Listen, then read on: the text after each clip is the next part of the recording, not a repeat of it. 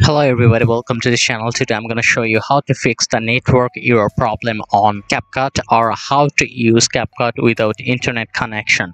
For that you have to follow my instructions very carefully. First of all, go to your Google browser and search for install Capcut version 2 for PC. So you have to install an old version of Capcut. It may be version 2 or it can be lower than that. After installing the old Capcut on your PC, you have to go to the Windows option and you have to search for control panel.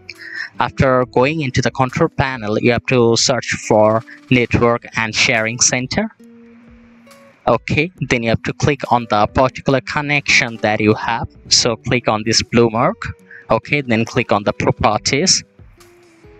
After that, there are many options. So you have to click on this option, which I am indicating, that is Internet Protocol version 4.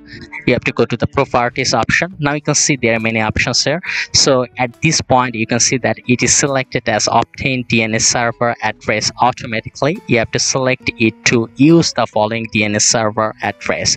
So you have to select 1 0 0 1, then 1 1 1 1.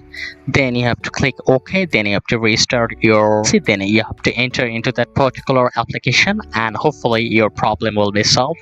If you still face any problem, you can comment down below. I will try to solve it. So that's all for today's video. If this tutorial helped you, like this video and don't forget to subscribe to my channel. See you in the next one.